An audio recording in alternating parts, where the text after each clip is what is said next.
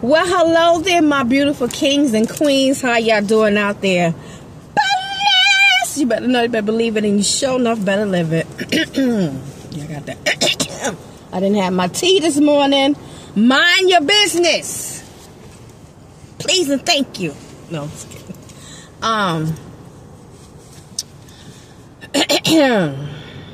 Yeah, they got me out here in the dark. You know what? I'm going to go inside and I'm going to put my foot down. And I'm going to work. But anyway, mind your business on a more serious note. On my drive today, I was thinking before I even started driving, about how fear and worry, anxiety, depression has been loosed. I mean, it has always been around, but now it is on the rise because of recent things that have taken place. I'm talking in code here. If you know, you know. If you don't, pray about it. But here's what I was reminded, and I pray that this reminds you too. The weapons of our warfare are not carnal. Okay. Mighty through God, pulling down the strongholds. Go read it. Study it. Apply it. Don't put it here only, but put it in here. And let it come through here. And we have to remember, one, God's track record. Two, remember how our ancestors fought with less. The mighty victories that they have won. And the battles are not always the same. But the mindset is. The mindset is win. Fight the good fight of faith. Go in knowing victory is yours. And when God is with you, who can stand against you? Let's not disappoint our ancestors.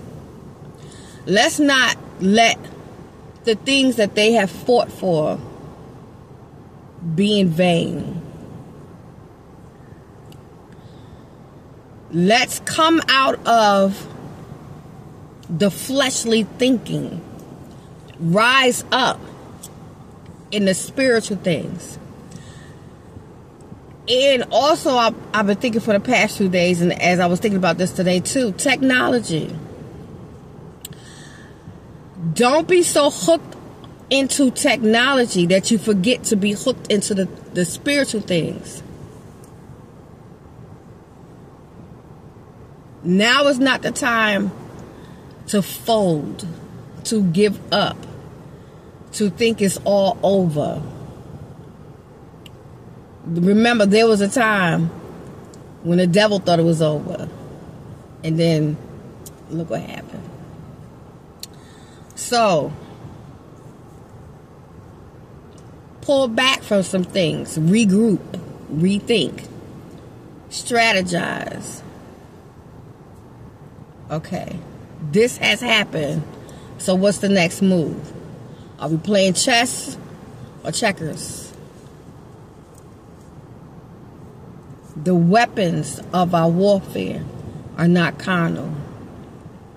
On yesterday, I told someone, when you get dressed, don't forget to get dressed. If you know, you know. We know how to pray.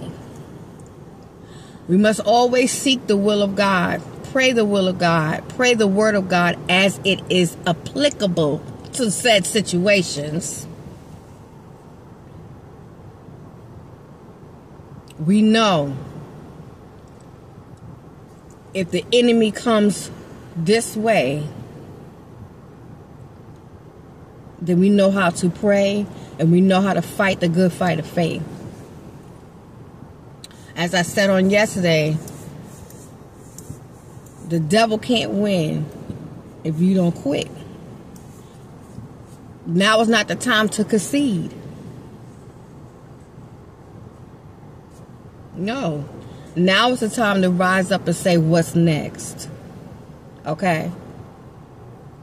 Every day that God gives us is an opportunity and a chance and a reminder, one, that he is not done yet. He's not through with us yet, and there's more for us to do. So let's regroup. Pull ourselves together. Blow your nose, wipe the snot, wipe them tears.